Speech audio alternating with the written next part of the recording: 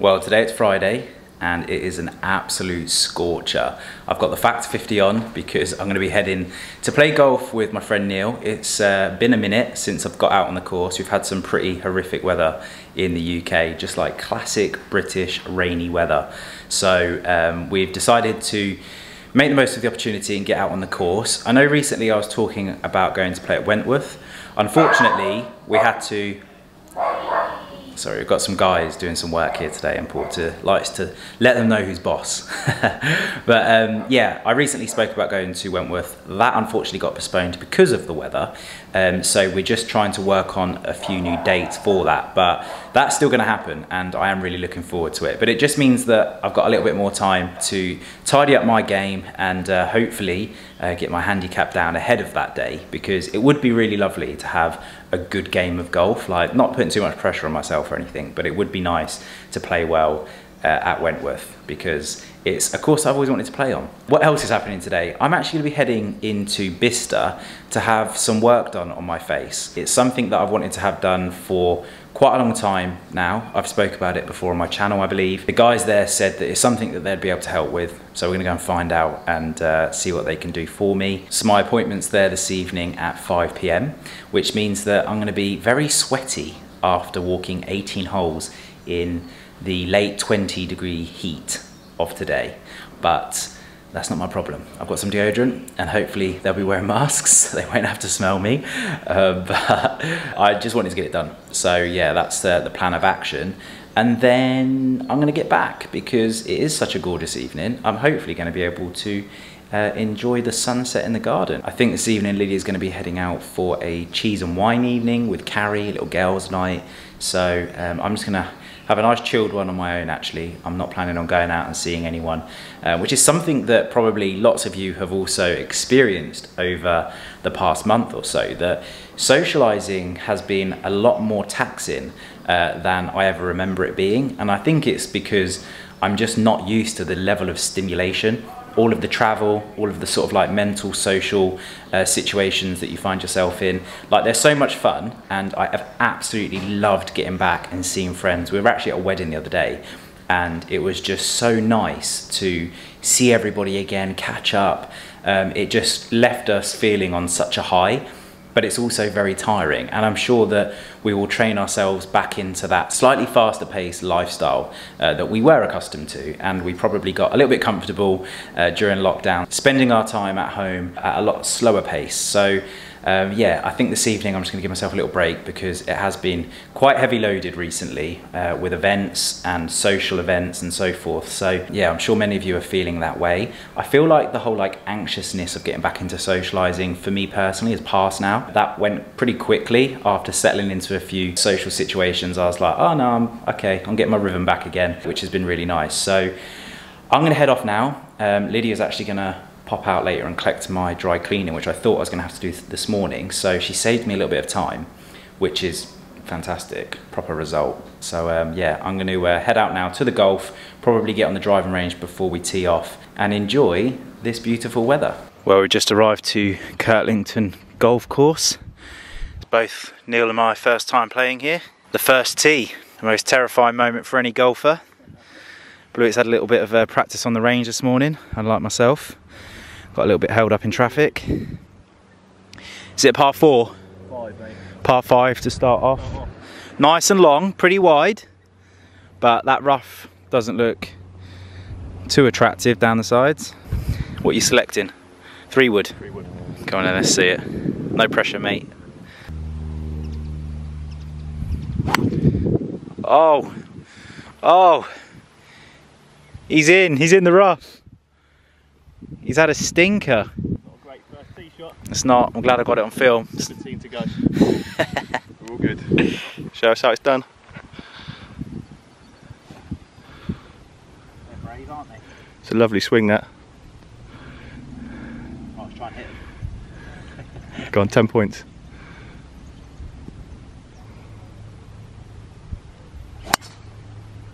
Alright! Do you know what? I didn't actually see it. It went right of the bunker. Did it go in the rough? Like that. Did it go in the rough? Banana split. Did it go in the rough? I think so, yeah. So, promising start by us too. Yeah. We've just wrapped up the first hole, par 5. Both of us hit 8s. That was absolutely woeful. I was playing right down the rough on the right side, and Blewett was playing from left to right. I don't think you should put this in. Well, you just got to be honest, you see. You can't always play well. I mean, I never play well, but you can't always play well. So yeah. Look, the first one's always a practice. Healthy competition between the two of us is definitely on today. Normally Blewett smashes me, so. Practice hole. Enjoying the sunshine. Yeah, that's it, mate, yeah. Right. Here we go then, pub. You didn't even touch the sand. That's OB, mate. Got to drop it again. Oh. Better get my buggy. It's going on its own little journey. I do love this buggy. It's been serving me very well, especially when it's really hot like today. You don't want to be lugging around a bag on your shoulders. This little fella does it for you.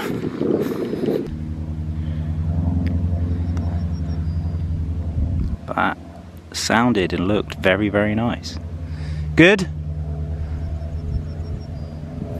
Embarrassing moment for Mr. Blue. He's actually having to take his shot from another tee.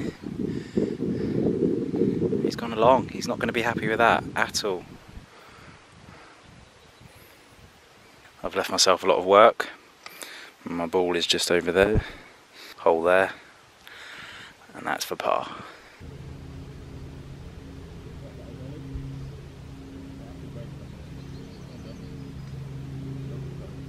We've just come onto a par 3. This is Neil's tee shot. We're about there. Fantastic tee shot. This is a birdie opportunity. If he gets this in. This is my second shot for a par. Game's picking up a little bit now, isn't it, mate? It is, mate. Got in the rhythm. Warmed up a little bit. It's a tough putt though, mate. That was up a hill. Come on, finish her off a par.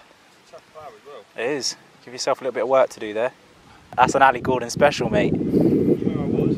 On for birdie, out for bogey. Second putt, mate. Bottled it. Absolute milk bottle.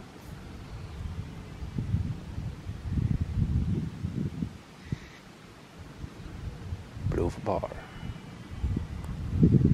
Oh, stinking. I could win today at this rate. I could be in the money.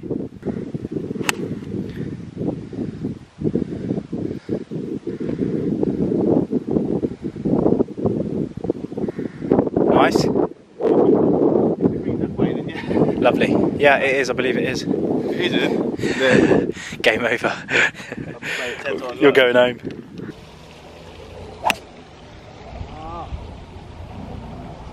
Little P roller. Not sure about that. P for P roller on the hat as well. Let's not get that scorecard out just yet, mate. Let's not get that scorecard out just yet. Okay. 4 points in front of you that I've never been before. We've just finished up on the front 9, and today's gameplay for me is pretty good. My shots aren't particularly attractive, but my score is looking possibly the best it's ever looked. I've not actually counted them up yet, but I've been hitting a lot of bogeys, which is 1 over par, which is the sort of area where I'm aiming to be at, so that's really great.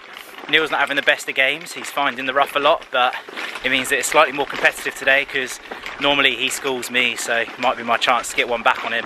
The weather, woo, this is a bit of a challenge, I'm not going to lie. It's hot walking around. I'm so pleased I've got my little caddy helping me through, which is proving its worth. We're just about to kick off with the back 9 now, see what's going down. Yeah, if we can get into the clubhouse, that'd be fantastic, wouldn't it? Yeah. Nice, very nice. Oh, he did the same. Go to the right, innit? It's alright. Right, as you can see, back in the car, just finished off at golf, and I didn't end very well. The last sort of 5 holes, I reverted back to my old game. I hit 48 across the front 9, which would have meant I would have hit my target if I didn't hit a 10 and an 8 on the back 9, which was absolutely killer to my game. But that is golf, and I really did enjoy today. It was nice seeing Neil. I've also got hay fever, so I've taken an antihistamine. My eyes are really red. I've got a little bit of a runny nose, so hopefully that'll clear up in a second. But I've just got back in the car because we're going to be heading to Bicester Clinic to have this work done, and fingers crossed all goes well, because I don't actually know exactly what it is they're going to be doing. I found out that this was a possibility to have it done through Lydia, because she goes to Bicester Clinic to have some treatments done as well with Dr. Ayad, as you would have seen on her channel. He's the guy that did Lydia's nose. So fingers crossed, all goes well, and it will be a nice quick in and out, because I'm exhausted after walking around 18 holes in this heat, and I just want to get back and relax. So yeah, I've changed my top so I'm not as stinky, put a little bit of deodorant on, and yeah, let's hit the road and get this done. Yeah, it's just okay. Yeah? What's the white thing in my eye, Jen? In here? Yeah, see it on the Yeah, what products are you using on your skin? moisturiser and serums. This little thing that you've got here, although it looks a little bit like Amelia, I'm not sure whether it's like a little... You need to be careful that you're not getting too much like a keratinization, you know, where like your skin clogs up and you get loads all in one group, like there. Yeah, that has Massage it a little here bit. for years as well. This bit here. The white thing, yeah. Yeah. When you're using your moisturiser or anything, just give it a good massage, because it's so close to your eye, there's no way that we can do that. Okay. I'll do this one. Yeah. We'll stretch your skin down so we're not anywhere near your eye. Rather than us messing around with it, because if we get the electrolysis machine in there, obviously the needle's going to go in, and then obviously we're just going to put a little bit of scarring to us, because it's not big enough to push out or anything like that. Yeah, that's what I understand. I'd rather do what you think is best rather than what This, I want. however, yeah, we'll just go like that. Okay. Anything else on my face whilst we're at it? Right, let's have a look.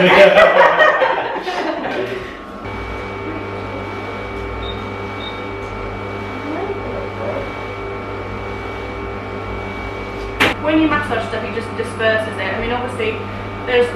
So this is basically congealed product? It's a little bit, yeah, it's a bit like your skin's obviously over-keratinized, so you've got skin on top of skin on, you know, like, so you've got around that area.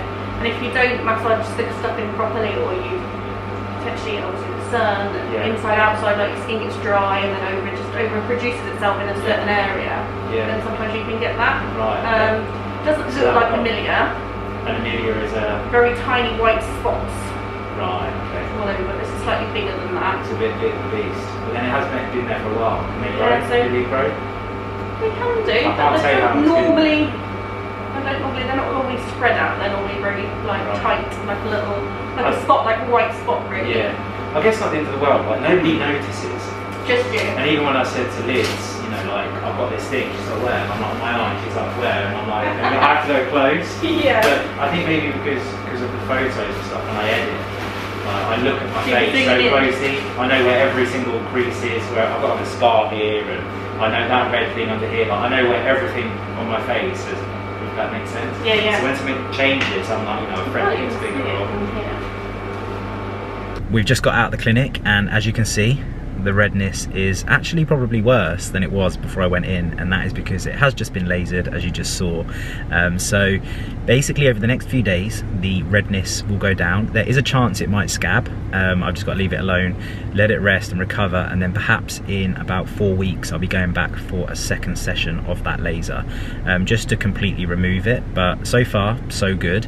Unfortunately we weren't able to tackle the little white bit that's on my bottom eyelid because it's too close to the eye. So the last thing we want to do is cause damage to my eye itself. So keeping it safe, I've just been advised basically to rub the area, which is something that I will do. Hopefully this works and that'll be a good job done. Nice and easy, super quick, very happy boy. Blur. You can stand. Look at you standing.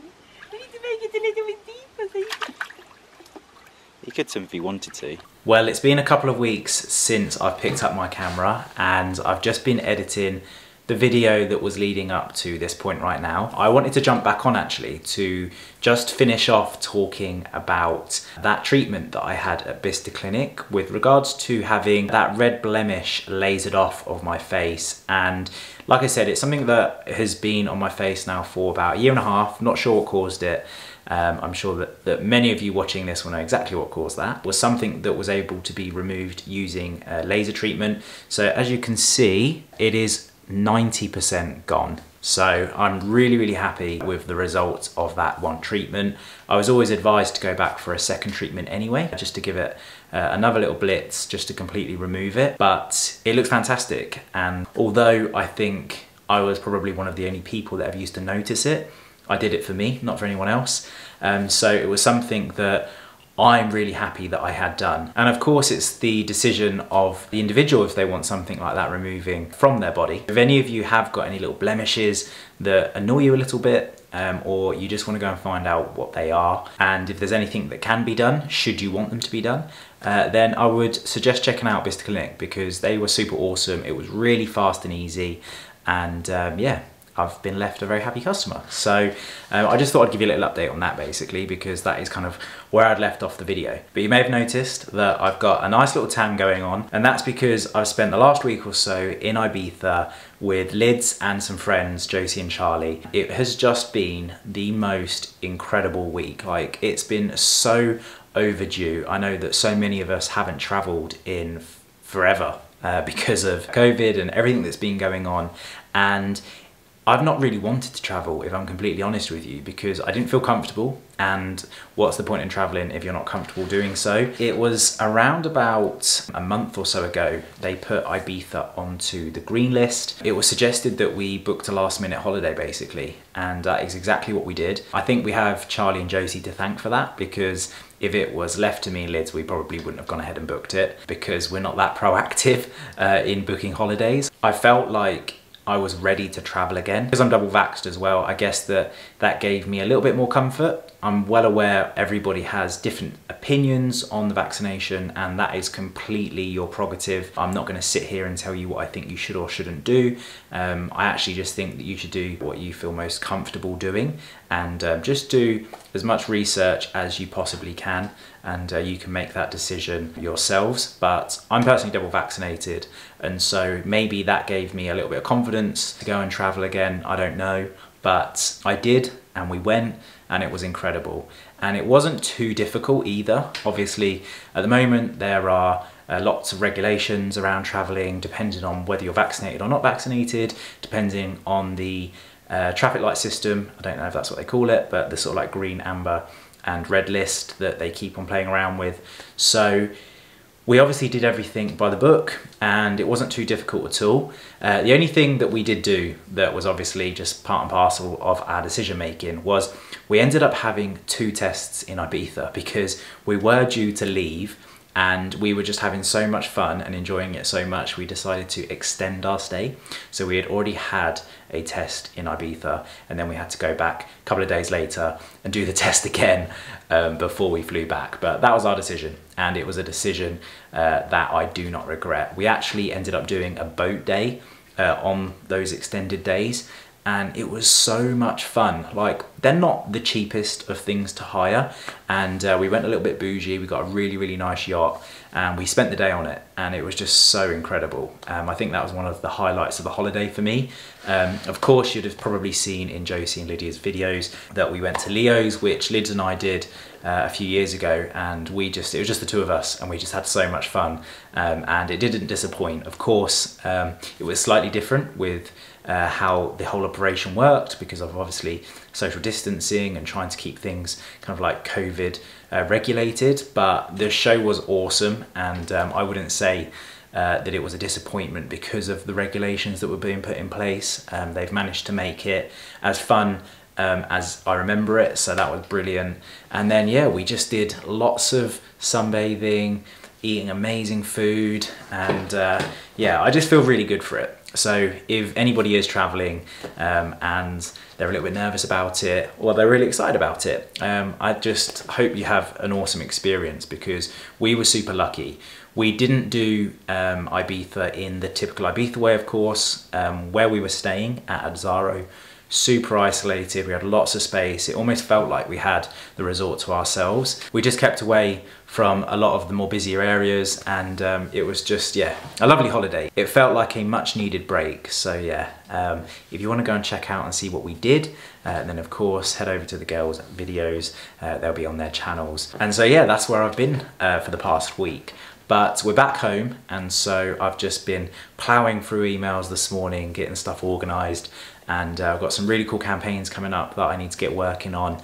And the garden has absolutely thrived since we've been away, because we actually had quite a little bit of rain last week, so everything's just sort of like doing so well, which was a godsend for us, because we were obviously like, we're not going to be there to water the garden, and of course the kitchen garden, but Mother Nature did that for us. So yeah, we completely lucked out. But I'm just about to go and check on the bees. That's why I've come on here first, because I'm just about to put all my bee equipment on, and sometimes it can get a little bit hot and a little bit sweaty out there, so I thought I'd sit down first whilst I'm nice and comfortable and chat to you. But yeah, I just thought I'd give you a little bit of an update. I also thought that this would be a good opportunity to wrap up this video. I also forgot to mention, actually, we've got Wentworth booked back in the diary, and currently, although I'm sure the weather will almost most definitely change by the time we get to that date, it is booked, and the weather is currently looking good for that date. So we're all looking forward to that. Me, my dad, my brother, and my manager,